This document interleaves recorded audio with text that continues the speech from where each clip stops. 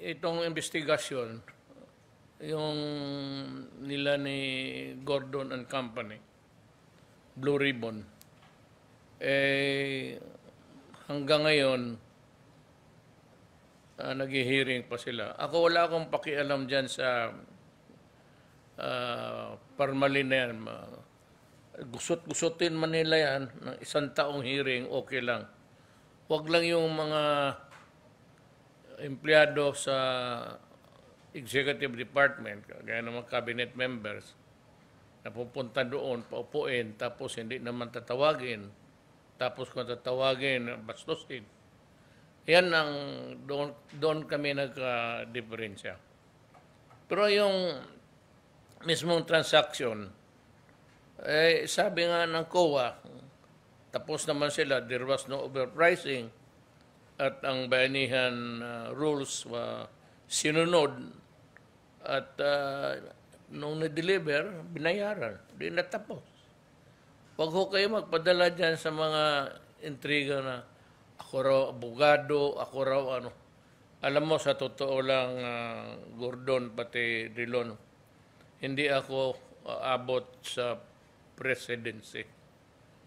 From my mayorship to the presidency, kung corrupt ako kagaya ninyo. Kung tumatanggap ako ng mga campaign funds dyan sa mga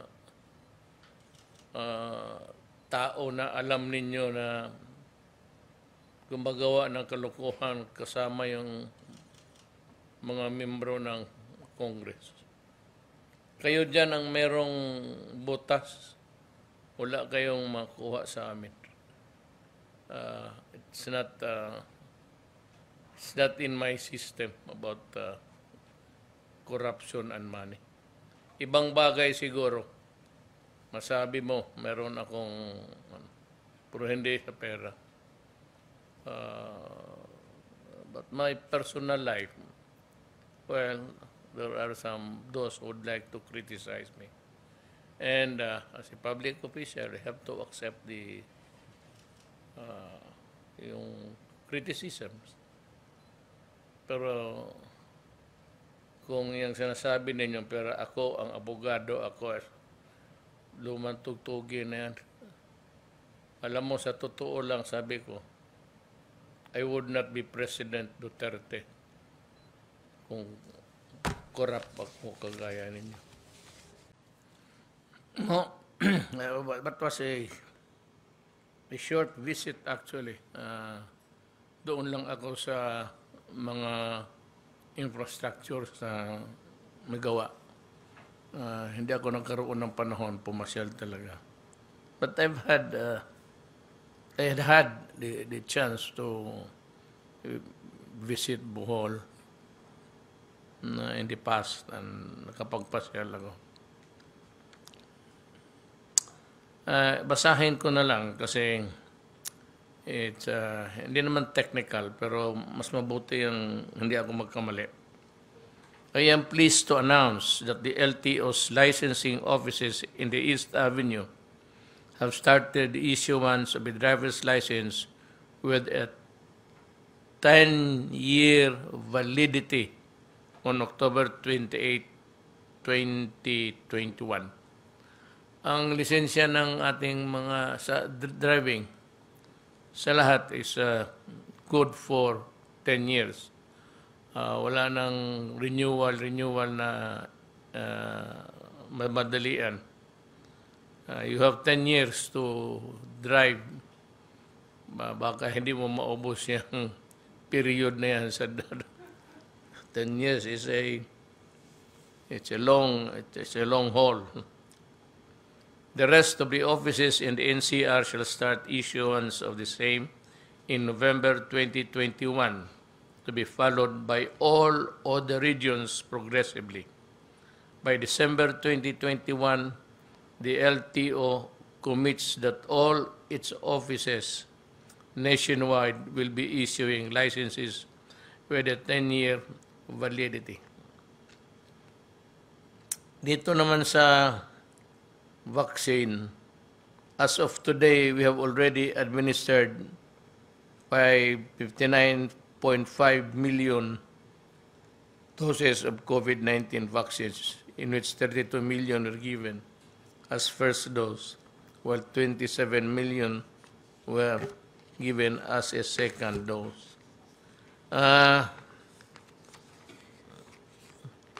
With around 35.5% of the target population have already been fully vaccinated, which puts us well on our way to achieving the target of at least 50% by the end of the year. Furthermore, I am happy to report that we exceeded our target of 55 million doses to be administered in October, primarily because the supply came in droves. Ibig sabihin, sige dating ang mga sa awa ng Diyos, yung mga donations, pati yung binili natin, procured by government.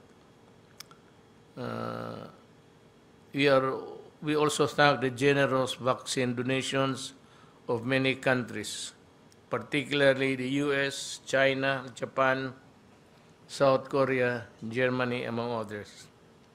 We also received 2.7 doses of Sputnik vaccine today from Russia, which is part of the Philippines procurement stream. I thank Russia, particularly President Vladimir Putin, for ensuring we receive these doses on a timely manner.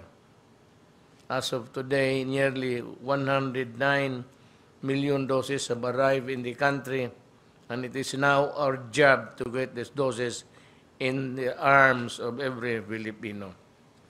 Ayan ang problema nito. Noon, sabi ko lang bakuna. Ngayon, yung bakuna, nandiyan na. Ang may nakita kaming fault lines sa overall picture ng program ng vaccination. Medyo hindi ako medyo kontento. To this end, I have reiterated my instructions to our agencies to make sure that our local government units will receive their daily job performance so that our country can reach the target of 1 million jobs or more every day. Yun ang I have ordered Secretary Galvez, the PNP, and the AFP to provide all the necessary support to our LGUs, particularly in the delivery of vaccines and mobilization of resources. I have also ordered Secretary Anyo to impose the necessary sanction against LGUs and local chief executives who are not performing nor using the doses given to them in a most expeditious manner. I will hold each and every LGU accountable for this. Hindi ko malaman kung saan talaga nagkakamali, kung may mali, bakit mahina ang ang paglabas ng bakuna dito sa national, medyo okay.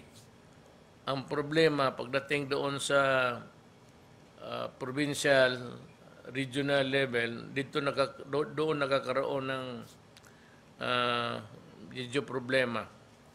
So that even in the matter of deploying them to the proper sites, mahina. So sabi ko, gamitin na lang ang mga air assets ng PNP, pati AFP. Pagdating doon sa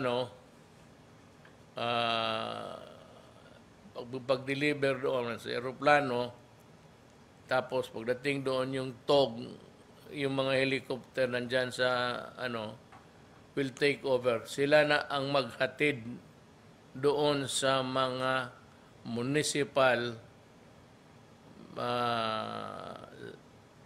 governments. Ang problema nito, kung pagdating doon, meron bang sufficient number of people who can do the task of injecting.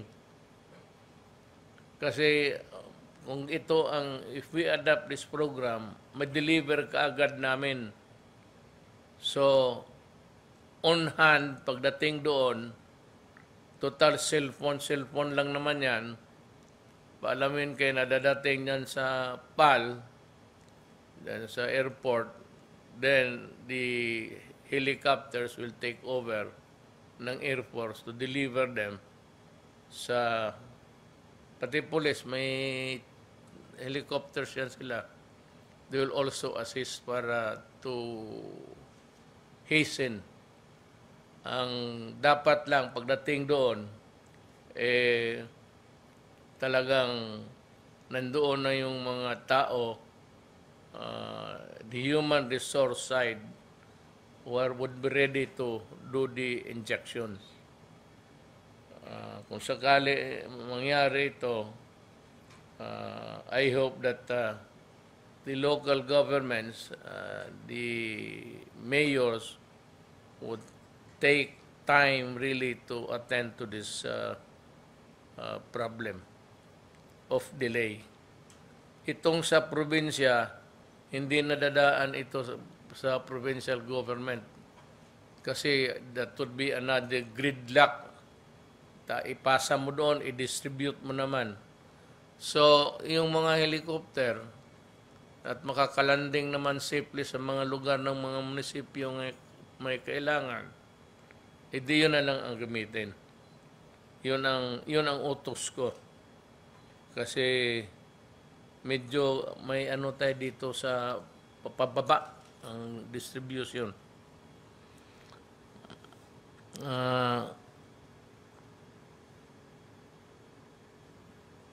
Itong providing incentives to vaccinated individuals,